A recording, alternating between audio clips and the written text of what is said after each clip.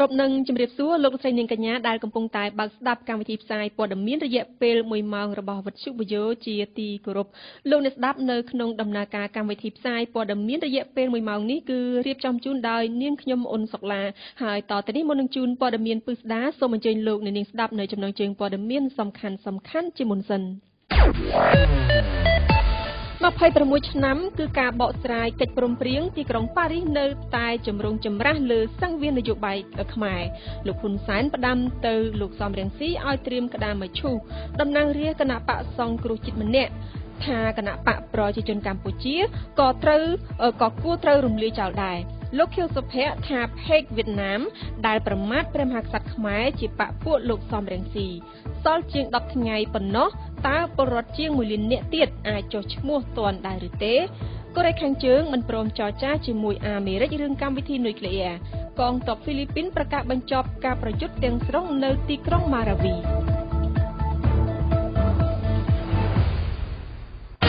ព័ត៌មានរហ័សច្បាស់លាស់មាននៅក្នុងវិទ្យុខ្មែរអន្តរជាតិ VAYO FM ព័ត៌មានជាតិ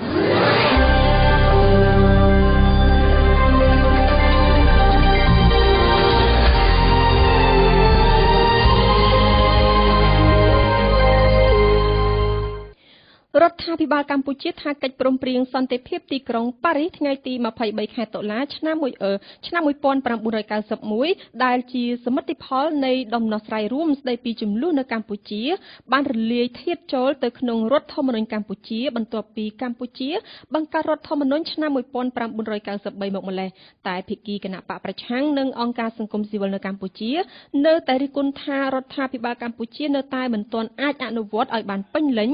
នៅខ្លឹមសារនៃកិច្ចព្រមព្រៀងនេះនៅឡើយជាពិសេសគឺតាក់ទងទៅនឹងបញ្ហានយោបាយរួមមួយនៃគណៈបកនយោបាយកម្ពុជាហើយទាមទារប្រទេសហត្ថលេខីកោះប្រជុំជាបន្ទាន់ដើម្បីពិភាក្សាពីស្ថានភាពសិទ្ធិមនុស្សនៅកម្ពុជាតែត្រូវលោកហ៊ុនសែនចំអកថាការស្នើនេះជារឿងហួសសម័យយើងនឹងត្រឡប់មកលម្អិតជូននៅប្រធានបទនេះនៅក្នុងនីតិហេតុការណ៍សំខាន់នាពេលបន្តិចទៀតដែលយើងមានសេចក្តីរាយការណ៍ពីខាត់សុធី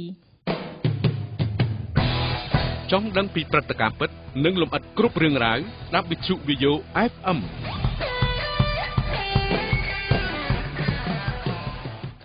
នៅមិនទាន់ទៅឆ្ងាយពាក់ព័ន្ធទៅនឹងកិច្ចព្រមព្រៀងសន្តិភាពទីក្រុងប៉ារីសទេគឺគណៈបកប្រជាធិបតេយ្យមូលដ្ឋាននិងគណៈបកសង្គ្រោះជាតិបានចេញនូវសេចក្តីថ្លែងការណ៍ស្រដៀងគ្នាអំពីស្ថានភាពនយោបាយកម្ពុជាបច្ចុប្បន្នដោយបានស្នើឲ្យប្រទេសហត្ថលេខីនៃកិច្ចព្រមព្រៀងទីក្រុងប៉ារីសតាមដាននិងស្រោចស្រង់ស្ថានភាពនយោបាយកម្ពុជាបច្ចុប្បន្នយើងស្ដាប់គង់ឧត្តមរាយការណ៍គណៈបកប្រជាធិបតេយ្យមូលដ្ឋានបានចេញសេចក្តីថ្លែងការណ៍សម្ដែងការព្រួយបារម្ភខ្លាំងចំពោះស្ថានភាពនយោបាយកម្ពុជាបច្ចុប្បន្ននៅថ្ងៃទី23ខែតុលាឆ្នាំ2017នេះដែលត្រូវនឹងថ្ងៃដែលកម្ពុជាកំពុងរំលឹកខួបលើកទី26នៃកិច្ចព្រមព្រៀងសន្តិភាពទីក្រុងប៉ារីសគណៈបកប្រជាធិបតេយ្យមូលដ្ឋានមើលឃើញថាការវិវត្តនយោបាយកម្ពុជាសប្តាហ៍ថ្ងៃបានបង្កើតការលំបាកដល់ជីវភាពរស់នៅសុខសាន្តរបស់ប្រជាពលរដ្ឋមិនតែប៉ុណ្ណោះវាបានធ្វើឲ្យបែកបាក់ជាតិប៉ះពាល់កេរ្តិ៍ឈ្មោះនិងសេចក្តីថ្លៃថ្នូររបស់កម្ពុជាលើឆាកអន្តរជាតិគណៈបកទើបនឹងកើតថ្មីនេះអំពាវនាវដល់ប្រទេសហត្ថលេខីនៃកិច្ចព្រមព្រៀងទីក្រុងប៉ារីសតាមដាននិងអន្តរាគមន៍ដំណើរវិវត្តនយោបាយនៅកម្ពុជាដើម្បីធានាឲ្យស្មារតីនៃកិច្ចព្រមព្រៀងសន្តិភាពទីក្រុងប៉ារីសត្រូវបានគោរពជាពិសេសគោលការណ៍គោរពសិទ្ធិមនុស្សនិងប្រជាធិបតេយ្យព្រមទាំងស្របតាមរដ្ឋធម្មនុញ្ញនៃព្រះរាជាណាចក្រកម្ពុជាស្របគ្នានេះប្រធានគណៈបកសង្គ្រោះជាតិដែលកំពុងជាប់ឃុំលោកកឹមសុខា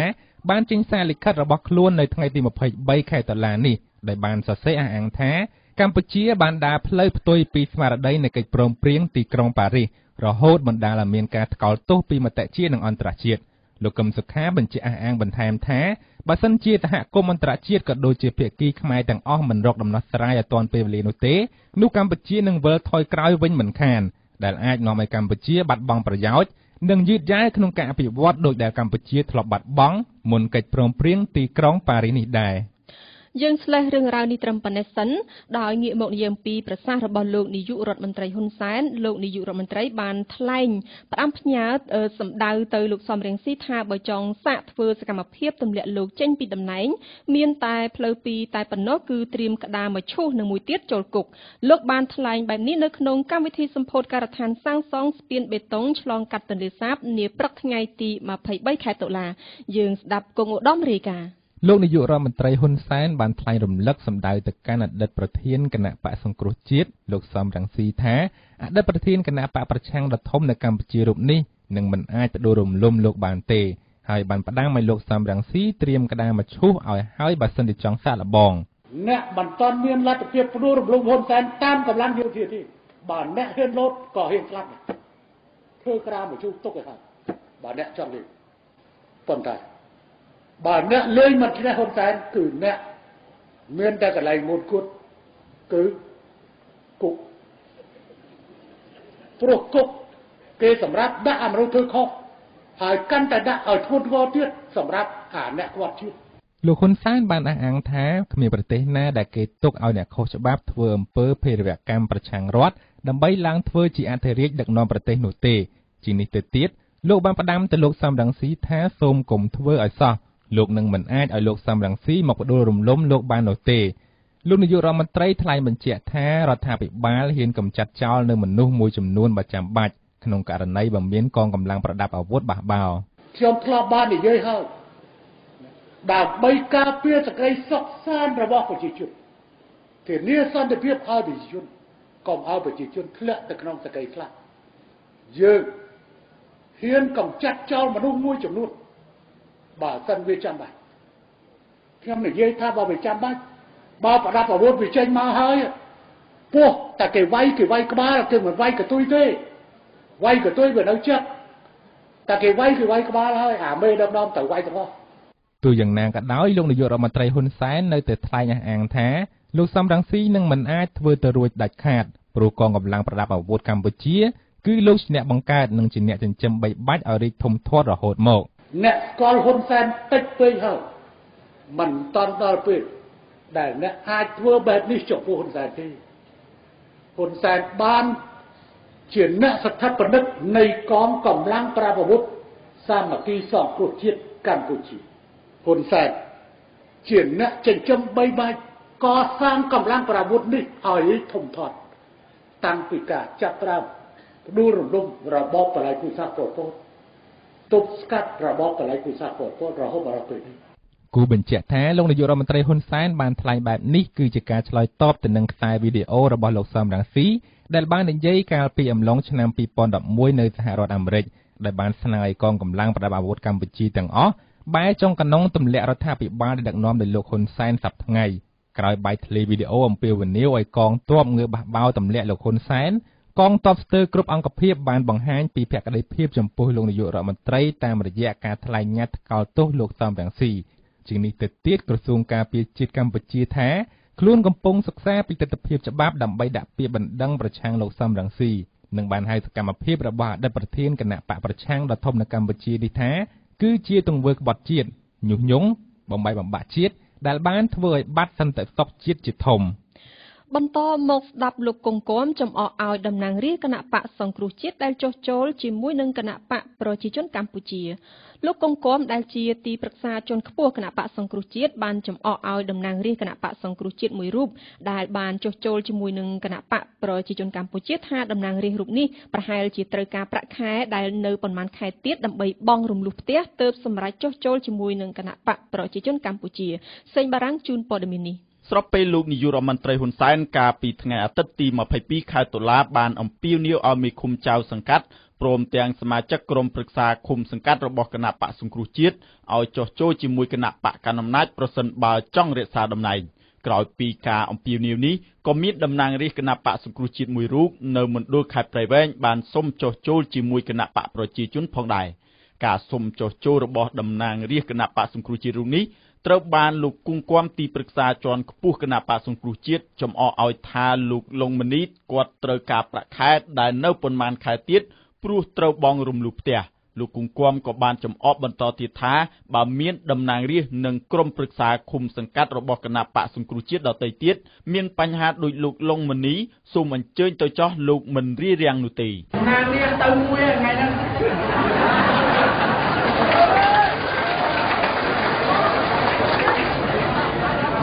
ឡាយនេះមិនទល់ព្រីទេគុំទៅគាត់ត្រូវការប្រាក់ខែប្រមាណខែទៀតណាហួសទៅបងលំលោះចាយហ្នឹងឯង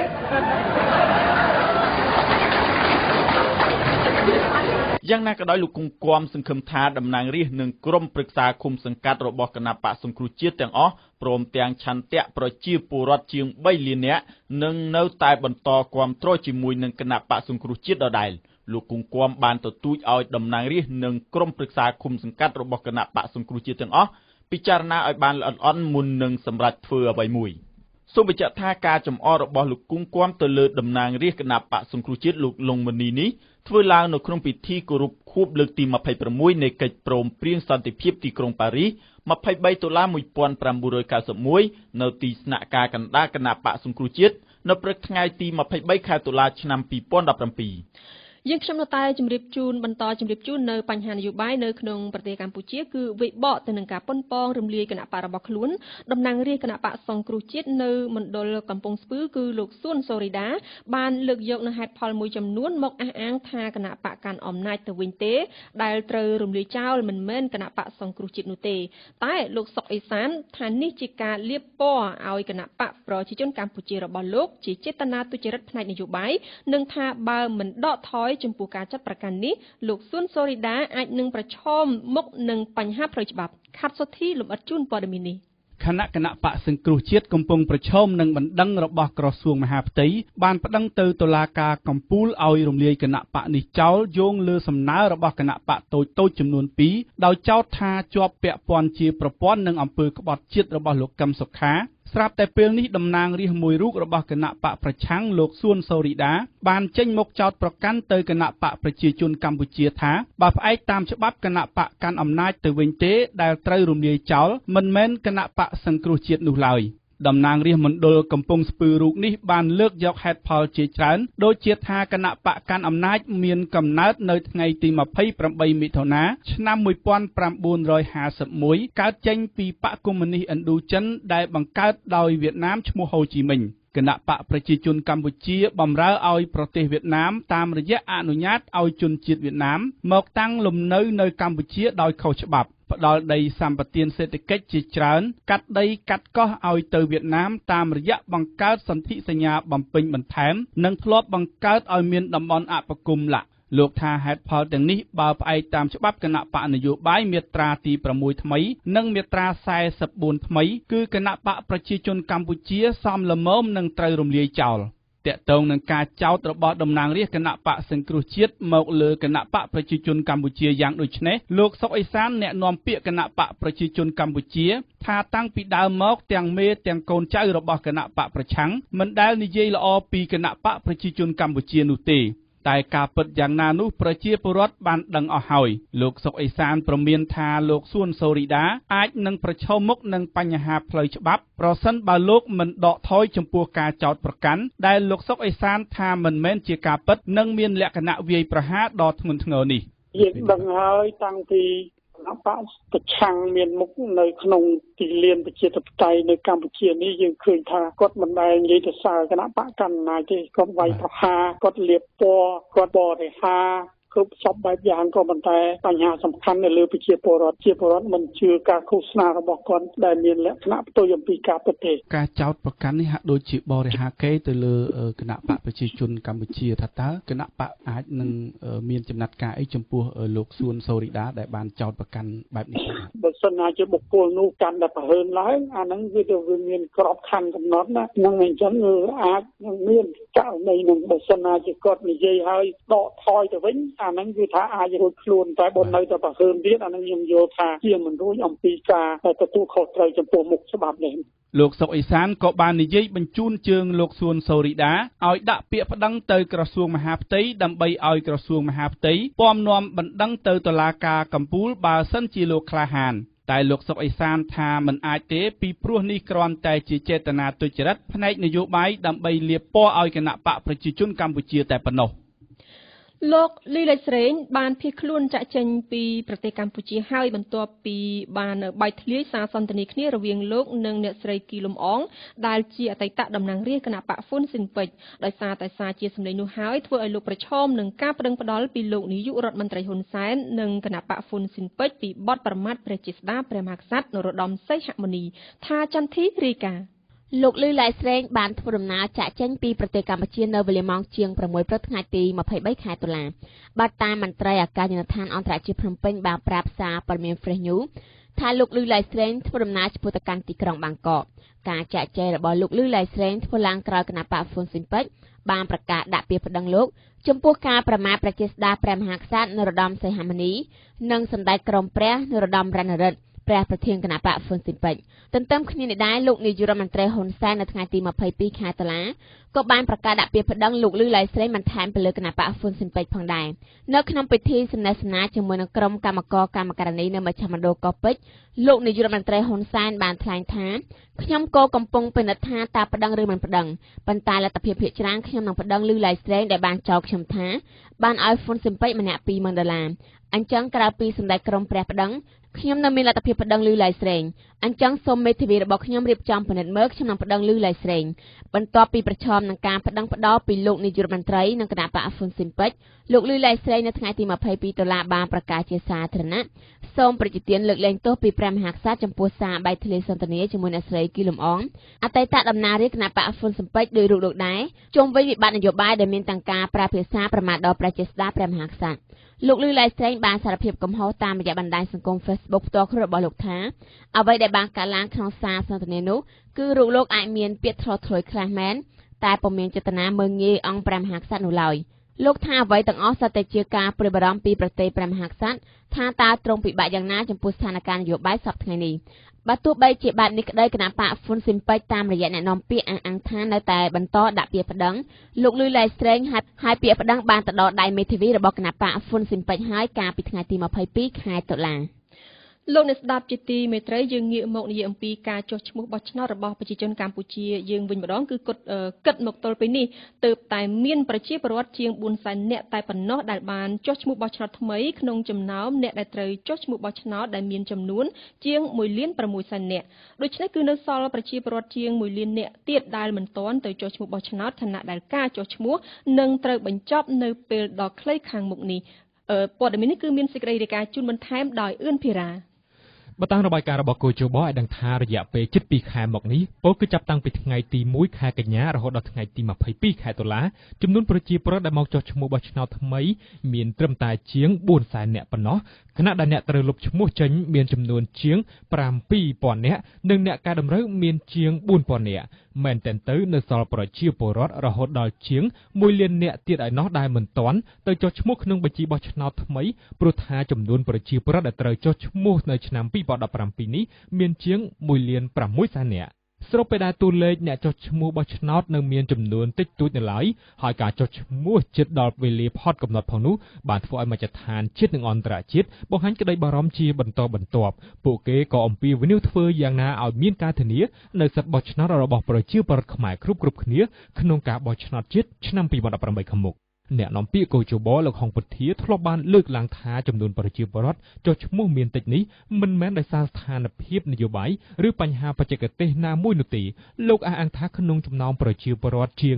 1,600,000នាក់នោះគឺមានជាង1,000,000នាក់ទៅហើយដែលជាអ្នកដែលកំពុងរស់នៅនិងធ្វើការនៅក្រៅប្រទេសហើយថាអ្នកដែលមិនទាន់បានទៅចុះឈ្មោះបោះឆ្នោតភាគច្រើនគឺប្រជាពលរដ្ឋនៅក្រៅប្រទេសលោកហុងពុធាបន្ថែមថាការចុះឈ្មោះថ្មីនេះអាចនឹងទទួលបានប្រជាពលរដ្ឋមកចុះឈ្មោះបោះឆ្នោតប្រមាណជាង50,000នាក់ប៉ុណ្ណោះចំណែកប្រជាពលរដ្ឋជាង1,000,000នាក់ទៀតដែលកំពុងនៅក្រៅប្រទេសនោះលោកថាប្រហែលជាមិនត្រឡប់មកចុះឈ្មោះបោះឆ្នោតវិញទេគួររំលឹកថាការធ្វើបច្ចុប្បន្នភាពបញ្ជីបោះឆ្នោតនិងការចុះឈ្មោះបោះឆ្នោតថ្មីនេះមានរយៈពេល70ថ្ងៃដែលនឹងត្រូវបញ្ចប់នៅថ្ងៃទី9ខែវិច្ឆិកាខាងមុខ ដើម្បីមានសិទ្ធិបោះឆ្នោតក្នុងឆ្នាំ2018ប្រជាពលរដ្ឋដែលមិនទាន់មានឈ្មោះក្នុងបញ្ជីបោះឆ្នោតត្រូវតែទៅចុះឈ្មោះបោះឆ្នោតជាដាច់ខាតចំពោះប្រជាពលរដ្ឋដែលបានចុះឈ្មោះបោះឆ្នោតរួចហើយកាលពីឆ្នាំ2016និងមានឈ្មោះក្នុងបញ្ជីគឺមិនតម្រូវឲ្យទៅចុះឈ្មោះម្ដងទៀតឡើយដោយពួកគេគ្រាន់តែពិនិត្យឈ្មោះរបស់ខ្លួនឡើងវិញនៅក្នុងបញ្ជីដែលបានបិទផ្សាយនៅតាមឃុំសង្កាត់ឬក៏ចូលទៅស្វែងរកក្នុងគេហទំព័ររបស់គូជបព័ត៌មានដាច់ដោយឡែកមួយទៀតគឺក្រុមហ៊ុន Green Energy របស់សិង្ហបុរីដែលជាប្រតិបត្តិការអណ្ដូងប្រេងក្នុងប្លុក A របស់កម្ពុជាកាលពីថ្ងៃទី20ខែតុលាបានប្រកាសពីការសម្រេចចិត្តចុងក្រោយក្នុងការវិនិយោគលើការបូមប្រេងដែលនឹងអាចធ្វើឲ្យកម្ពុជាទទួលបានដំណក់ប្រេងលើកដំបូងនៅដំណាច់ឆ្នាំ2019នេះជាការបោះជំហានដ៏ធំមួយរបស់កម្ពុជាក្នុងការធ្វើឲ្យសេដ្ឋកិច្ចកាន់តែប្រសើរសម្រាប់សេដ្ឋកិច្ចទាំងមូលរដ្ឋាភិបាលអាចទទួលបានប្រាក់ចំណូលកាន់តែច្រើនពីការបែងចែក 5% នៅអណ្ដូងប្រេងប្លុក A ហើយក៏រកបានប្រាក់ចំណូលកាន់តែច្រើនពីពន្ធដែលបានបង់ដោយក្រុមហ៊ុននេះផងដែរជាងនេះទៅទៀតប្រសិនបើកម្ពុជាអាចចម្រាញ់ប្រេងបានដោយខ្លួនឯងទៀតនោះវានឹងរឹតតែផ្ដល់ផលប្រយោជន៍ដល់ប្រជាពលរដ្ឋជាអ្នកប្រើប្រាស់ប្រេងឥន្ធនៈប្រចាំថ្ងៃតាមរយៈការបញ្ចុះតម្លៃកាន់តែទាបទីផ្សារបច្ចុប្បន្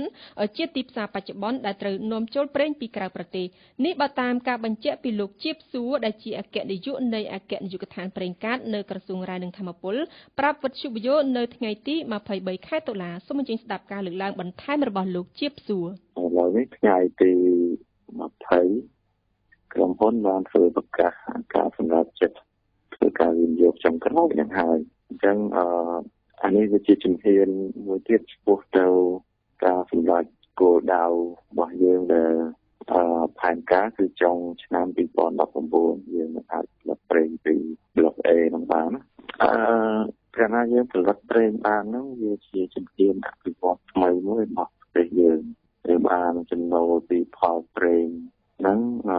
យើងយកមកអភិវឌ្ឍប្រទេសទៅហើយវាអាចជួយជំរុញឲ្យវិស័យប្រេងយើងណាកាន់តែរីកចម្រើនទៅទៀតបើសិនជាអាហ្នឹងវាផលិតបានអញ្ចឹងរោងចក្រចម្រាញ់កើតឡើងនៅតាមផែនការទៀតយើងអាចចម្រាញ់ប្រេងនៅក្នុងស្រុកនឹងបានអញ្ចឹងវាធ្វើឲ្យយើងសង្ឃឹមថាការចម្រាញ់ក្នុងស្រុកក្នុងវាយើងសង្ឃឹមណាថាថ្លៃហ្នឹងវានឹងថោកជាងថ្លៃនៃនាំចូលពីប្រទេសក្រៅបាទវានៅក្នុងនោះវាមានភាសា12%កន្លះវាមានចំណែកប្រេងដែលបូមចេញមកវាចែកគ្នាប៉ុន្តែអាហ្នឹងវាតាមអត្រាផលិតកម្មប្រមាណបានប្រមាណអញ្ចឹងអាហ្នឹងឯកសារដែលចែកគឺចុះលេខាហ្នឹងក៏មានដែរណាចំនួនភាគរយណាអញ្ចឹងបានធ្វើសារហ្នឹងបានចំណែកប្រេងដែលចែកគ្នាជាមួយក្រុមហ៊ុនផងហើយបានពន្ធទៀតពន្ធក្រុមហ៊ុនហ្នឹងក៏ធ្វើអាជីវកម្មប្រេងហ្នឹងតែគាត់មានចំណេញគាត់ត្រូវបង់ប្រាក់ចំណេញ 30% ពន្ធណាវិទ្យុវីយ៉ូ FM ផ្សាយជូនទាំងព័ត៌មានទាំងសំឡេង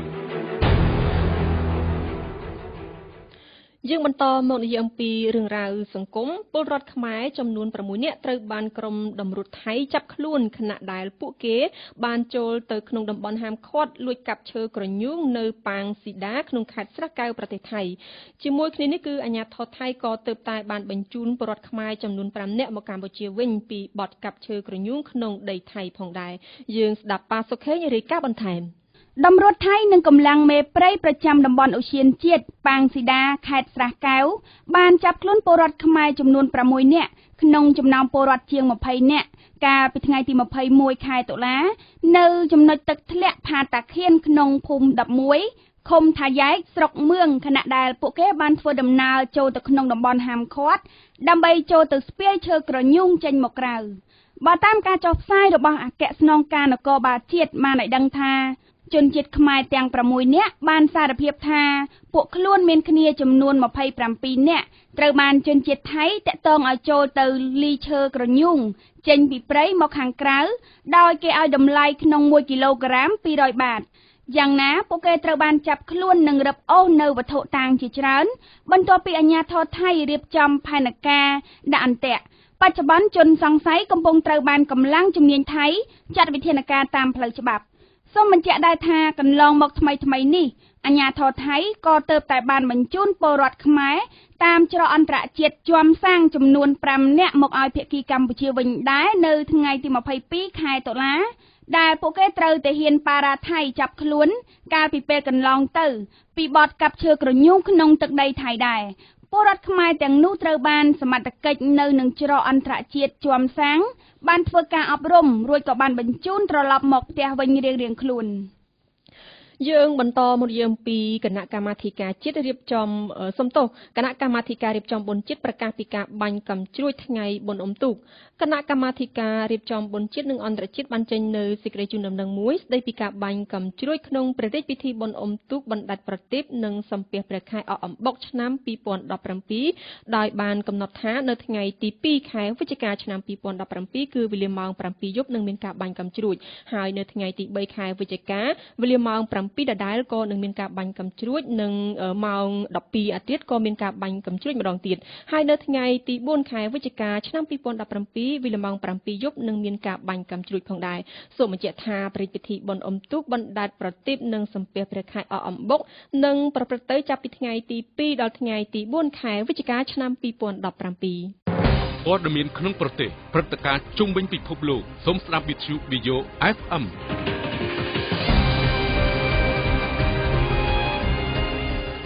ព័ត៌មានអន្តរជាតិ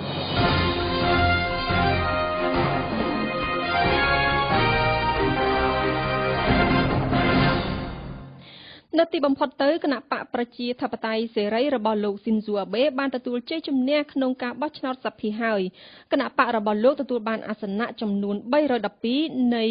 465អាសនៈនៅក្នុងរដ្ឋសភាជប៉ុនលោកបានក្លាយជានាយករដ្ឋមន្ត្រីដឹកនាំប្រទេសជប៉ុនយូរជាងគេយើងស្ដាប់ពេញភេងរាយការណ៍ព័ត៌មាននេះបន្ទាប់ពីការបោះឆ្នោតកាលពីថ្ងៃទី22ដុល្លារនេះនៅទីបំផុតគណៈបកប្រជាធិបតេយ្យសេរីដឹកនាំដោយលោកស៊ីនស៊ូអាបេបានជួបការបោះឆ្នោតហើយលោកអាបេបានទទួលជ័យជំនះយ៉ាងធំធេងធ្វើឲ្យលោកក្លាយជានាយករដ្ឋមន្ត្រីដែលដឹកនាំប្រទេសជប៉ុនបានយូរជាងគេគណៈបកប្រជាធិបតេយ្យសេរីរបស់លោកអាបេបានឈ្នះ312អាសនៈនៃ465អាសនៈនៅក្នុងរដ្ឋសភាជប៉ុននេះបើតាមការបញ្ជាក់ពីប្រព័ន្ធផ្សព្វផ្សាយ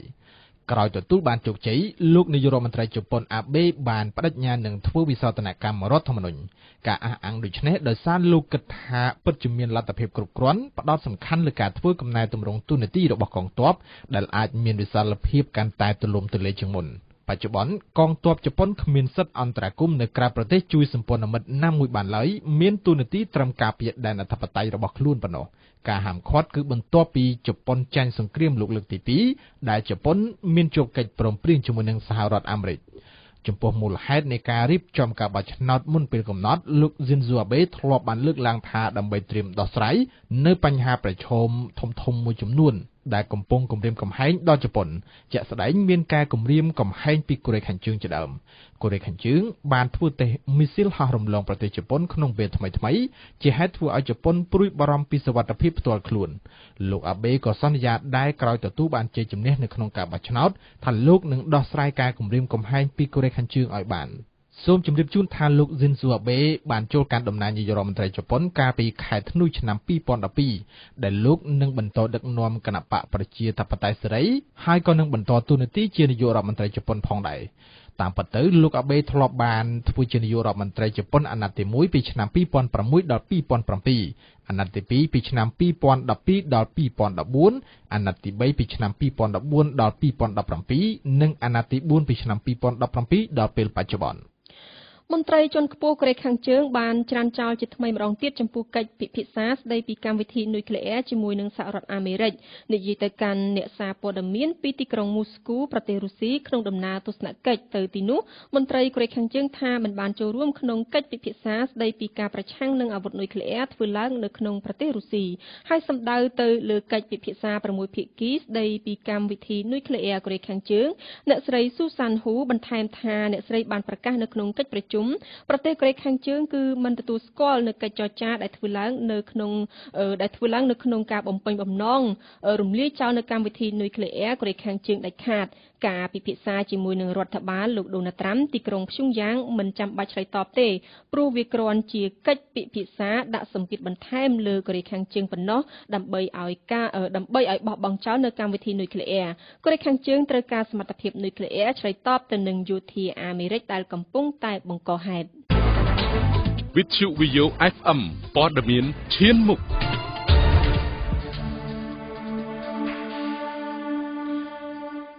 យើងខ្ញុំសូមបន្តមកជម្រាបជូនអំពីបញ្ហាសន្តិសុខនៅក្នុងប្រទេសហ្វីលីពីនគិតត្រឹមថ្ងៃដែលហ្វីលីពីនប្រកាសបញ្ចប់ការប្រយុទ្ធនៅក្នុងទីក្រុងម៉ារាវីគឺមានរយៈពេល5ខែគត់ត្បិតថានៅលើសម្លេងផ្ទុះកាំភ្លើងប៉ុន្តែកងទ័ពអះអាងថាគ្មានវត្តមានក្រុមសកម្មប្រយុទ្ធនៅក្នុងទីក្រុងនោះទេពេញផេងលម្អិតជូនព័ត៌មាននេះហ្វីលីពីននៅថ្ងៃទី$23នេះបានប្រកាសបញ្ចប់ការប្រយុទ្ធនៅក្នុងទីក្រុងម៉ារាវីស្ថិតនៅភាគខាងត្បូងប្រទេសក្រោយផ្ទុះអាវុធអស់រយៈពេល5ខែ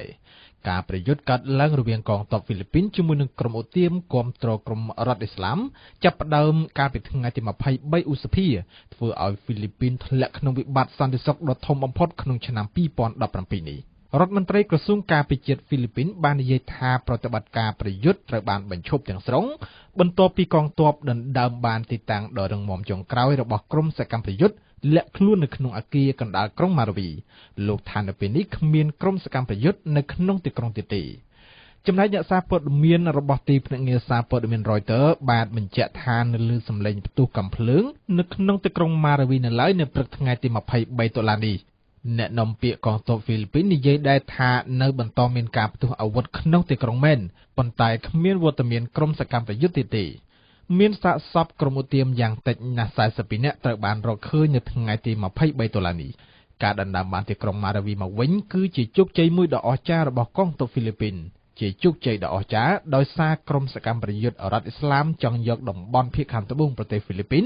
ធ្វើជាមូលដ្ឋានរបស់ពួកគេនៅក្នុងតំបន់អាស៊ីអាគ្នេយ៍បន្ទាប់ពីបាត់បង់មូលដ្ឋានធំនៅក្នុងប្រទេសសេរីនិងអ៊ីរ៉ាក់តែយ៉ាងណាមិញពួកគេត្រូវបរាជ័យសូមបញ្ជាក់ថាត្បិតកងទ័ពហ្វីលីពីនប្រកាសបញ្ចប់ការប្រយុទ្ធប៉ុន្តែកងទ័ពនៅតែដាក់បញ្ចាំការក្នុងក្រុងនៅឡើយមិនទាន់ដកចេញទាំងអស់ទេកាលពីក្រែងលោកមានការលួចវេឆ្មក់ពីក្រុមសកម្មប្រយុទ្ធការប្រយុទ្ធគ្នារយៈពេល5ខែកន្លងមកនេះបានសម្លាប់មនុស្សជាង1000នាក់ភាគច្រើនគឺជាក្រុមសកម្មប្រយុទ្ធនិងប្រជាជនជំនះខ្លួនប្រមាណជា400,000នាក់មនុស្សស្លាប់ដោយសារតែការវាយប្រហារបំផ្ទុះគ្រាប់បែកនៅក្នុងរថយន្តនៅក្នុងរដ្ឋធានីរបស់ប្រទេសសូម៉ាលីបានកើនឡើងដល់ជាង350នាក់ហើយធ្វើឲ្យការវាយប្រហារនេះក្លាយជាការវាយប្រហារភេរវកម្មដែលសម្លាប់មនុស្សច្រើនបំផុតកាលពីថ្ងៃទី14ខែតុលាមានរថយន្តដឹកទំនិញមួយគ្រឿងត្រូវបានបំផ្ទុះនៅក្បែរសណ្ឋាគារនិងការិយាល័យរដ្ឋបាលនៅក្នុងទីក្រុងរបស់ប្រទេសសូម៉ាលីភ្លាមៗគឺមានសេចក្តីរាយការណ៍ថាមនុស្សស្លាប់តែ20នាក់ប៉ុណ្ណោះក្រោយមកគឺកើនដល់ប្រមាណជា200នាក់និងគិតមកដល់ពេលនេះមានចំនួន358នាក់ហើយចំពោះហេតុការណ៍ដែលបានកើតឡើងគឺមិនទាន់មានក្រុមណាចេញមកទទួលខុសត្រូវទេប៉ុន្តែប៉ូលីសសង្ស័យទៅលើក្រុមអាល់សាបាប់ជាក្រុមអ៊ីស្លាមជ្រុលនិយមមានមូលដ្ឋាននៅសូម៉ាលីប្រធានាធិបតីសូម៉ាលីបានចេញនូវសេចក្តីថ្លែងការណ៍ថ្កោលទោសហេតុការណ៍នេះហើយនិយាយថាច្បាស់ណាស់ដែលសត្រូវរបស់រដ្ឋាភិបាលមិនបានបញ្ឈប់ការវាយប្រហារបង្កការឈឺចាប់ដល់ប្រជាជនប្រធានាធិបតីប្រទេសសូម៉ាលីដដែលត្រូវបានជ្រើសរើសជាប្រធានាធិបតីកាលពីខែកុម្ភៈឆ្នាំ2017ហើយលោកប្រាជ្ញានឹងកំទេចក្រុមភេរវករទំនងផ្សាយតាមរយៈលេខ077 60 85 88 016 37 71 លោកស្រីនាងកញ្ញាលោកអ្នកកំពុងតែស្ដាប់កម្មវិធីផ្សាយព័ត៌មានរយៈពេល1ម៉ោងរបស់វិទ្យុ VAYO តទៅទៀតនេះលោកអ្នកនឹងបានស្ដាប់នីតិហេតុការណ៍សំខាន់រៀបចំជូនដោយខាត់សុធីស្ដីពី26ឆ្នាំការបកស្រាយកិច្ចព្រមព្រៀងទីក្រុងប៉ារីសនៅតែចម្រូងចម្រាសលើសង្វៀននយោបាយខ្មែរបន្ទាប់មកគឺជានីតិស្វែងយល់ពីច្បាប់រៀបចំជូនដោយសេងបារាំងស្ដីពីស្ថាប័នណាជាអ្នកទទួលខុសត្រូវលើម្ហូបអាហារនាំចូលដែលមានសារធាតុគីមីបើខ្ញុំដឹងខ្ញុំផ្សាយឲ្យអ្នកដឹងបើខ្ញុំយល់ខ្ញុំបញ្យល់ឲ្យអ្នកយល់ខ្ញុំគឺវិទ្យុខ្មែរអន្តរជាតិ VAYO FM ហេតុការណ៍សំខាន់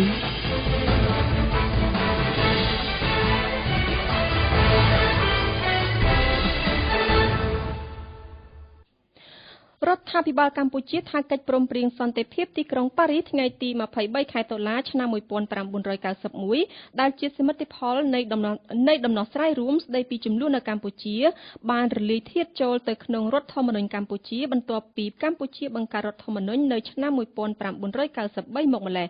តែភាគីគណៈបកប្រឆាំងនិងអង្គការសង្គមស៊ីវិលនៅកម្ពុជានៅតែរិះគន់ថារដ្ឋាភិបាលកម្ពុជានៅតែមិនទាន់អាចអនុវត្តឲ្យបានពេញលេញនៅខ្លឹមសារនៃកិច្ច ច្ចព្រមព្រៀងនេះនៅឡើយជាពិសេសគឺតាក់ទងទៅនឹងបញ្ហានយោបាយរួមមួយនៃនយោបាយកម្ពុជាហើយទាមទារប្រទេសហត្ថលេខីកោះប្រជុំជាបន្ទាន់ដើម្បីពិភាក្សាពីស្ថានភាពសិទ្ធិមនុស្សនៅកម្ពុជាតែត្រូវលោកនាយករដ្ឋមន្ត្រីហ៊ុនសែនចំអកថាការស្នើនេះជារឿងហួសសម័យយើងស្ដាប់ខាត់សុធីរាយការណ៍កិច្ចព្រមព្រៀងទីក្រុងប៉ារីសស្ដីពីកម្ពុជា$23ឆ្នាំ1991 $23ឆ្នាំ2017បានកន្លងផុតទៅ26ឆ្នាំហើយកិច្ចព្រមព្រៀងនេះជាសមិទ្ធផលនៃដំណោះស្រាយរួមស្ដីពីជម្លោះកម្ពុជាកាលពីអតីតកាលដ៏ឈឺចាប់ក្រុមប្រដាប់អាវុធ4ភាគីរបស់ខ្មែរបានអង្គុយចុះហត្ថលេខាបញ្ចប់សង្គ្រាមស៊ីវិលជាង2ទសវត្សរ៍នៅកម្ពុជាដោយមានការគាំទ្រពីបណ្ដាប្រទេសជាមិត្តជាពិសេសប្រទេសបារាំងនិងឥណ្ឌូនេស៊ីប៉ុន្តែក្រោយកិច្ចព្រមព្រៀងកាលនោះកម្ពុជានៅមិនទាន់បញ្ចប់សង្គ្រាមស៊ីវិលបានទាំងស្រុងនោះទេពោលគឺរហូតដល់ឆ្នាំ1998លោកសុកអេសានអ្នកនាំពាក្យគណៈបកប្រជាជនកម្ពុជាបានមានប្រសាសន៍ថាកិច្ចព្រមព្រៀងទីក្រុងប៉ារីសស្ដីពីកម្ពុជាថ្ងៃទី$23ឆ្នាំ1991គឺជាសមិទ្ធផលនៃការចរចាជាច្រើនលើករវាងសម្ដេចព្រះនរោត្តមសីហនុប្រធានរដ្ឋាភិបាលចម្រុះត្រីភាគីនិងលោកហ៊ុនសែននាយករដ្ឋមន្ត្រីនៃរបបសាធារណរដ្ឋប្រជាមានិតកម្ពុជាចាប់តាំងពីឆ្នាំ1987មកតាមនយោបាយបង្រួបបង្រួមជាតិរបស់គណៈបកប្រជាជនកម្ពុជាដើម្បីបញ្ចប់សង្គ្រាមរ៉ាំរ៉ៃរវាងភាគីខ្មែរក្នុងជម្លោះលោកសុកអេសានបន្តថាកិច្ចព្រមព្រៀងទីក្រុងប៉ារីសមានសុពលភាពអនុវត្តចាប់ពីថ្ងៃចុះហត្ថលេខាថ្ងៃទី$23ឆ្នាំ1991ហើយត្រូវបានបញ្ចប់នៅពេលបង្កើតរដ្ឋាភិបាលអាណត្តិទី1នៃរដ្ឋសភាឆ្នាំ1993ដោយមានបញ្ជាក់ក្នុងភាគទី1ផ្នែកទី1ស្ដីពីដំណាក់កាលអន្តរកាលទំព័រទី4នៃកិច្ចព្រមព្រៀងនេះប៉ុន្តែបណ្ដាប្រទេសជាហត្ថលេខីនៃកិច្ចព្រមព្រៀងនៅបន្តអនុវត្តការសន្យារបស់ខ្លួនក្នុងការជួយស្ដារនិងកសាងប្រទេសកម្ពុជាឡើងវិញឲ្យមានការរីកចម្រើនដោយបណ្ដាប្រទេសលើសកលលោកប៉ុន្តែក្នុងរយៈពេល26ឆ្នាំមកនេះភាគីគណៈបកប្រឆាំងនិងអង្គការសង្គមស៊ីវិលនៅកម្ពុជានៅតែរិះគន់ថារដ្ឋាភិបាលកម្ពុជានៅមិនទាន់អាចអនុវត្តឲ្យបានពេញលេញនៅខ្លឹមសារនៃកិច្ចព្រមព្រៀងនេះនៅឡើយទេក្នុងសារលិខិតរបស់ប្រធានគណៈបកសង្គ្រោះជាតិលោកកឹមសុខាដែលពេលនេះកំពុងមានវត្តមានក្នុងពន្ធនាគារបាននិយាយថាស្មារតីនៃកិច្ចព្រមព្រៀងនេះគឺដើម្បីបញ្ចប់សង្គ្រាមឈ្លានពានពីបរទេសនិងសង្គ្រាមស៊ីវិលរវាងខ្មែរនិងខ្មែរបង្រួបបង្រួមផ្សះផ្សាភាគីខ្មែរតាមរយៈការបោះឆ្នោតដែលប្រព្រឹត្តទៅស្របតាមលទ្ធិប្រជាធិបតេយ្យសេរីពហុបកដោយមានចែងក្នុងរដ្ឋធម្មនុញ្ញឆ្នាំ1993ប៉ុន្តែផ្ទុយទៅវិញការលាបពណ៌ដែលជាលេសមិនឲ្យខ្មែរដូចគ្នាចូលរួមការបោះឆ្នោតដោយពេញលក្ខណៈដោយដែលបានឃើញសពថ្ងៃនេះគឺជាការរំលោភរដ្ឋធម្មនុញ្ញនិងស្មារតីកិច្ចព្រមព្រៀងទីក្រុងប៉ារីសប្រធានគណៈបកសង្គ្រោះជាតិបានឆ្លៀតអំពាវនាវដល់ប្រជាពលរដ្ឋគ្រប់និន្នាការទាំងអស់ចូលរួមការពារស្មារតីកិច្ចព្រមព្រៀងទីក្រុងប៉ារីសនិងជាពិសេសការពាររដ្ឋធម្មនុញ្ញស្នើឲ្យភាគីនយោបាយទាំងអស់បញ្ឈប់ការលាបពណ៌ដើម្បីបំបត្តិសម្លេងជំទាស់បំបែកបំបាក់ខ្មែរនិងស្នើឲ្យសហគមន៍អន្តរជាតិជាពិសេសបណ្ដាប្រទេសហត្ថលេខីនៃកិច្ចព្រមព្រៀងនេះជួយកម្ពុជាដើម្បីស្រោចស្រង់បញ្ហានេះឡើងវិញស្រដៀងនឹងគណៈបកប្រឆាំងដែរអង្គការគណៈកម្មាធិការសហប្រតិបត្តិការដើម្បីកម្ពុជាដែលបណ្ដុំដោយអង្គការជាច្រើនរហូតដល់ជាង100អង្គការបានចេញសេចក្តីអំពាវនាវស្នើដល់រដ្ឋាភិបាលកម្ពុជាគោរពកាតព្វកិច្ចរបស់ខ្លួនតាមកិច្ចព្រមព្រៀងនេះនិងស្នើប្រទេសហត្ថលេខីកោះប្រជុំជាបន្ទាន់ដើម្បីពិភាក្សាពីស្ថានភាពសិទ្ធិមនុស្សនៅកម្ពុជាប៉ុន្តែពេលថ្លែងក្នុងពិធីបើកការដ្ឋានសាងសង់ស្ពានមួយកន្លែងនៅថ្ងៃនេះលោកនាយករដ្ឋមន្ត្រីហ៊ុនសែនមានប្រសាសន៍ថាកិច្ចព្រមព្រៀងសន្តិភាពទីក្រុងប៉ារីសបានស្លាប់ទៅហើយបន្ទាប់ពីកម្ពុជាបានបង្កើតរដ្ឋធម្មនុញ្ញនៅឆ្នាំ1993ដោយថាបានច្របាច់ខ្លឹមសារទាំងនោះបញ្ចូលទៅក្នុងរដ្ឋធម្មនុញ្ញដែលបានធ្វើឲ្យសហគមន៍អន្តរជាតិពិបាកក្នុងការកោះប្រជុំសាររើរឿងនេះឡើងវិញណាស់លោកបានហៅការអំពាវនាវឲ្យបណ្ដាប្រទេសហត្ថលេខីនៃកិច្ចព្រមព្រៀងទីក្រុងប៉ារីសបើកកិច្ចប្រជុំឡើងវិញថាជារឿងហួសសម័យលោកក៏ថែមទាំងចំអកថាបើចង់ឲ្យកិច្ចព្រមព្រៀងទីក្រុងប៉ារីសរស់ឡើងវិញត្រូវឲ្យហ៊ុនស៊ិនប៉ិចបង្កើតទ័ពឡើងវិញឲ្យលោកសឿនសានបង្កើតទ័ពឡើងវិញឲ្យខ្មែរក្រហមបង្កើតអង្គការចាត់តាំងនយោបាយឡើងវិញឬយ៉ាងណា លោកអ្នកទាំងឡាយដែលយកកិច្ចព្រមព្រៀងធ្វើជាគោលដៅនៃការវាយវ៉ារាជរដ្ឋាភិបាលឬវាយវ៉ាខ្ញុំចាំឲ្យជាវាមានកលិចកលុករបស់វាច្រើនណាស់ចឹងសូមប្រាំទៅអ្នកដែលទាំងឡាយឥឡូវបើចង់ឲ្យកិច្ចព្រមព្រៀងរស់ឡើងវិញត្រូវឲ្យពុននិបច្ចបង្កើតតបឡើងវិញឲ្យតាធ្វើតាមបង្កើតតបឡើងវិញឲ្យផ្នែកក្រមបង្កើតអង្គការចាត់តាំងនយោបាយយោធាឡើងវិញត្រូវយល់ឲ្យច្បាស់ភាពផ្សំរបស់វាបានប្រមូលផ្ដុំមកនៅក្នុងរដ្ឋធម្មនុញ្ញទៅហើយគ្រាន់តែប្រាំផ្ញើប៉ុណ្្នឹងទេគ្រាន់តែនិយាយបញ្ហាប៉ុណ្្នឹងទេនៅសេសសល់បញ្ហាដទៃទៀតសេចក្តីអំពាវនាវរបស់គណៈកម្មាធិការសហប្រតិបត្តិការដើម្បីកម្ពុជាបានលើកយកសម្ដីលោកនាយករដ្ឋមន្ត្រីហ៊ុនសែនដែលធ្លាប់អះអាងថាកិច្ចព្រមព្រៀងទីក្រុងប៉ារីសបានคล้ายទៅជាខ្មោចទៅហើយក្តីក៏កិច្ចព្រមព្រៀងនេះជាពិសេសស្ដីពីដំណោះស្រាយនយោបាយរួមមួយនៃនយោបាយកម្ពុជានិងកិច្ចព្រមព្រៀងតាក់ទងនឹងអធិបតេយ្យភាពឯករាជ្យភាពបូរណភាពនិងភាពមិនអាចរំលោភបាននៃដែនដីអព្យាក្រឹតភាពឯកភាពជាតិកម្ពុជាបង្កើតបានជាសន្ធិសញ្ញាពហុភាគីដែលជាប់កាតព្វកិច្ចតាមផ្លូវច្បាប់ម្យ៉ាងទៀតគោលការណ៍លទ្ធិប្រជាធិបតេយ្យពហុបកនិងការគោរពសិទ្ធិមនុស្សមានចែងក្នុងមាត្រា1មាត្រា31មាត្រា34ថ្មីនិងមាត្រា35នៃរដ្ឋធម្មនុញ្ញកម្ពុជាបង្កើតកាតព្វកិច្ចបន្ថែមទៀតសម្រាប់អាជ្ញាធរកម្ពុជាដែលពុំមែនត្រឹមតែគោរពប៉ុណ្ណោះទេតែថែមទាំងត្រូវលើកកម្ពស់គោលការណ៍សំខាន់ទាំងនោះផងដែរតែយ៉ាងណាលោកហ៊ុនសែនបានថ្លែងរំលឹកពីដំណើរដើមទងដ៏វែងអន្លាយមុននឹងឈានដល់ការសម្រេចនៃកិច្ចព្រមព្រៀងនេះលោកហ៊ុនសែនបានថ្លែងនៅការដឹងគុណចំពោះព្រះបិតាឯករាជ្យជាតិខ្មែរព្រះបាទសម្ដេចព្រះនរោត្តមសីហនុព្រះបរមរតនកោដ្ឋដែលព្រះអង្គបានតស៊ូលះបង់និងបូជាគ្រប់បែបយ៉ាងដើម្បីឯករាជ្យជាតិនិងសន្តិភាពជាតិខ្មែរប៉ុន្តែលោកថាទន្ទឹមនឹងដំណោះស្រាយសន្តិភាពនេះក៏ត្រូវផ្សារភ្ជាប់ជាមួយនយោបាយឈ្នះឈ្នះរបស់លោកបន្ថែមទៀតទើបអាចបញ្ចប់សង្គ្រាមស៊ីវិលទាំងស្រុងដែលធ្វើឲ្យខ្មែរគ្រប់និន្នាការឈ្នះទាំងអស់គ្នាបន្ថែមពីលើនេះលោកសុកអេសានថាក្នុងការអនុវត្តកិច្ចព្រមព្រៀងនេះអស់រយៈកាល26ឆ្នាំកន្លងមកបានធ្វើឲ្យកម្ពុជាបោះជំហានយ៉ាងលឿនក្នុងបរិបទដែលប្រកាន់ខ្ជាប់នៅលទ្ធិប្រជាធិបតេយ្យសេរីពហុបកនិងពង្រឹងនីតិរដ្ឋយ៉ាងខ្ជាប់ខ្ជួនធ្វើឲ្យកម្ពុជាមានការរីកចម្រើនលើគ្រប់វិស័យជាពិសេសក្រោយដែលកម្ពុជាមានសន្តិភាពពេញលេញតាមរយៈនយោបាយឈ្នះឈ្នះរបស់លោកហ៊ុនសែនសង្កេតឃើញថាមានម្ហូបអាហារដូចជាបន្លែបង្ការត្រីសាច់ផ្លែឈើនិងគ្រឿងបរិភោគផ្សេងៗទៀតបាននាំចូលពីប្រទេសជិតខាងដោយម្ហូបអាហារខ្លះផ្ទុកទៅដោយសារធាតុគីមីធ្វើឲ្យប៉ះពាល់ដល់សុខភាពអ្នកទទួលទាននិងជាក្តីបារម្ភមួយសម្រាប់សុខភាពរបស់ប្រជាពលរដ្ឋខ្មែរផងដែរខណៈដែលម្ហូបអាហារនិងគ្រឿងបរិភោគទាំងនោះមានតាំងលក់នៅស្ទើរតែគ្រប់ទីផ្សារនៅក្នុងប្រទេសកម្ពុជាតើស្ថាប័នណាជាអ្នកទទួលខុសត្រូវយើងស្ដាប់នីតិស្វែងយល់ពីច្បាប់រៀបចំជូនដោយសេងបារាំងជំរាបសួរលោកមេធាវីបាទសូមជំរាបសួរបាទលោកមេធាវីនីតិស្វែងយល់ពីច្បាប់នៅសប្តាហ៍នេះបានលើកយកប្រធានបទថ្មីទៀតហើយទាក់ទងនឹងម្ហូបអាហារដែលមានសារធាតុគីមីនាំចូលពីប្រទេសជិតខាងនឹង